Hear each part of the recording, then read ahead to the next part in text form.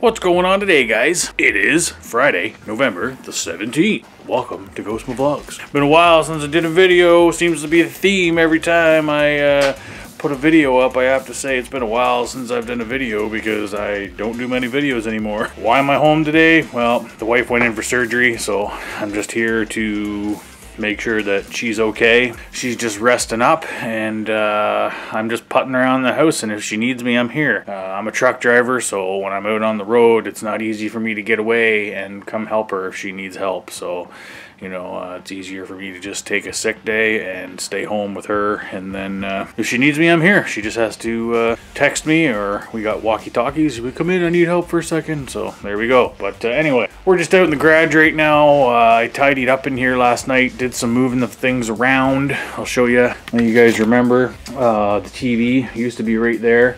I kept the board here, the sticker board. I haven't been doing much with that lately, but I moved the TV up here, and we went ahead and we hooked up satellite to it. So now I can come out and watch hockey games and whatnot out in the garage, which is going to be kind of nice. So I'm all set up to be watching the game and stuff, which I did a little bit of last night. And yeah, but you're thinking to yourself, well, holy Jesus, it's wintertime. Like, do you want to be sitting outside and fucking watching the game in the freezing cold? Like, right now, it's, look how cold it is right now.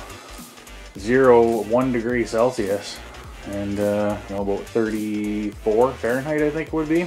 But well, I picked up a little friggin' heater for the garage. Look at that little propane heater, works great. 50,000 to 80,000 BTU heater. I snagged it up for 50 bucks on one of the Facebook classified sites, and the guy even threw in a propane tank with it. It's a 2014 stamp tank, so it's good till 2024. He thought it was expired, but no, it's not expired. The stamp is when they revalved it, not when it expires. So that's awesome. We'll do a little bit of a review here, I think. Not a review, yeah, I guess a bit of a review. So currently, you see the temperature back there. We're going to fire this thing up, and we're going to see how fast it can heat up this garage. Yeah, this is it here. Sell them at Home Depot. $159 plus tax for one of them, so I think I did okay. And it's got some decent reviews. 12 by 16, little to no insulation, works well. 30 to 46. Yeah, so I don't know. It's got some good value for the price. Say 540 square foot garage. Thing heats in less than 10 minutes. Good quality. So we'll give it a go, and we'll see how she works. Nothing is closed in. Like, the only thing that's insulated in this garage is this wall's insulated because the house is right here. It's an attached garage, and half of this wall is insulated right here. From there over, it's not insulated. Like, you can see the light coming through up there. That's the soffit. Everything's wide open, so no insulation pretty much here. Like, when we were doing some renovations in the house, I just threw some leftover insulation, like in parts of the wall, and just scrap pieces of drywall, just threw them up there. But the soffit's all wide open. And then, as you can see, my garage door, look at the light coming through. So, and light coming through up there, because there is enough ventilation up in the roof area. I don't have to worry about carbon monoxide, but I wouldn't mind clearing this, like closing this gap off a little bit, because it is very, very drafty in here. But as you can see, so this just gives you an idea of what we're dealing with here, as far as you know, how insulated it is in here, and the gaps and shit we have letting cold air in. So it's all going to factor into how fast it warms up the garage. This unit is a 50 to 80,000 BTU, so when it's on low, it's going to be 50. When it's on high, it's going to be on 80,000 BTU. So we're going to fire it up. We're going to start it on 80,000, and we'll see. So we're going to put the stopwatch on. We'll fire it up. We'll put the stopwatch on, and then, yeah, we'll go from there. But I'll show you how to start this thing up. It is a reverse left-hand thread. The regulator, it screws in the inside of the tank, so if you open up the box and you see, oh, well, that's not going to fucking work. It doesn't go on the outside. No, it's an inside thread, left-handed. So you're going to crank this on. Did a scrap run. I got this barbecue tank with a barbecue, and it's full. It expires next year though. What we're gonna do is we're going to crank this open now, and then you take this here and you push it in for a couple seconds, and then you're gonna turn it. There we go. And we're gonna turn it all the way up to high.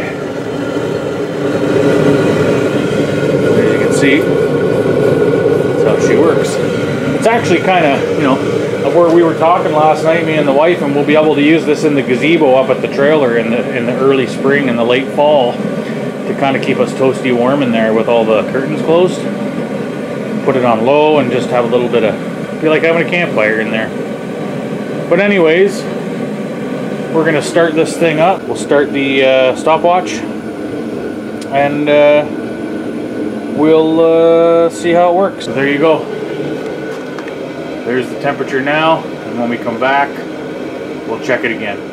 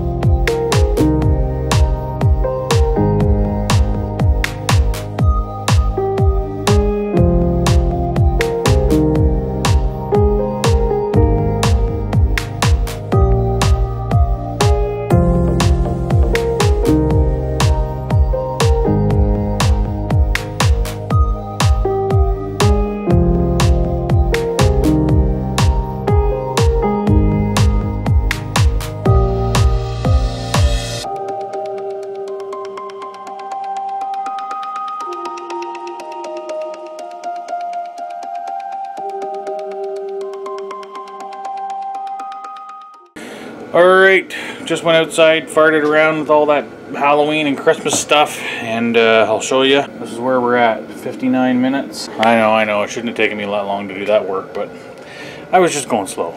So, let's see where we're at now. 59 minutes, and we got 20 degrees in here. And keep in mind that this garage was stone cold. It hadn't had any heating going on in it since last night about 6 o'clock. Yeah, there we go. So what I would do now is I'll just come over here, turn this right down.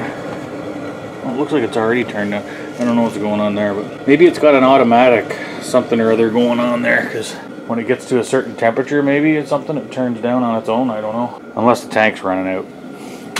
No, there's still lots in there.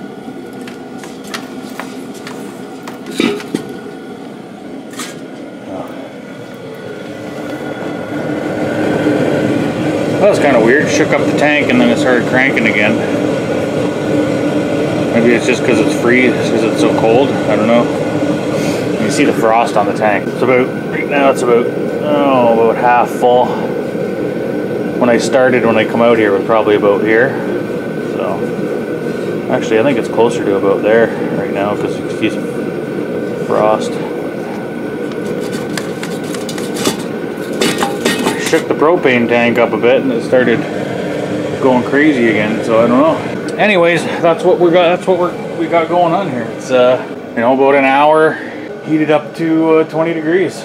So I'm pretty happy with that. I was talking to the wife. We might go and get another. Might just go put a new strip on the bottom of this door, and maybe I'll see what I can do for the outside. I don't know, because it's a steel door and it's a one piece, it flips up. It's hard to do any sort of insulating or whatever. I don't know, we'll figure something out. But alright, so after doing a little bit of research, I figured out that it's the small tank. What happens is it's using the propane fast, which is cooling the liquid propane further from its boiling point, which causes the frost to build up, which causes, and then that also causes less vapor or something and pressure, I don't know, which means that my heater isn't going to work where it should be, which explains why when I shake the tank, so I don't know, I'm gonna have to figure this one out. This tank's frosting up real good, so we'll have to figure this one out. I don't know if it's, maybe I can turn, if I turn it down, it'll give the tank more of a chance to warm up. I don't know. I'm going to turn the heater off now because it's 20 degrees in here and I don't really need to be running it if it's this warm. So we'll turn it off and yeah, we'll see if it defrosts. Just part of the game, I guess. So if you guys have any advice for me, like advice to prevent the tank from frosting up like that, I'm wondering if it's maybe because, maybe if I leave the tank outside, it does have a long hose and I could run the tank outside, I could leave the tank outside and just run the heater in here. I don't know if that would help, being cold outside, that way it wouldn't, you know, the temperature change wouldn't be so different. I don't know if that makes a difference. Being warm in the garage, the propane's cold, causing it to freeze. I have no idea. I don't even know. I don't know how it all fucking works, but see if you guys can give me some advice. Alright, that's about it for now. Just wanted to do a little bit of a review on this for anybody who was thinking about getting one for their shop. You know, for what it is, you know, it's pretty decent. I think it works well. Being propane, it doesn't stink. I was looking at getting a kerosene one, but I was worried about the smell. And yeah, this does everything I could ever want it to do, especially with the garage as drafty and poorly insulated as this. Yeah, so if you like the video, don't forget to give me that thumbs up and leave me a comment down below. And if you haven't already, hit that subscribe button. So until next time, guys, keep it scrappy.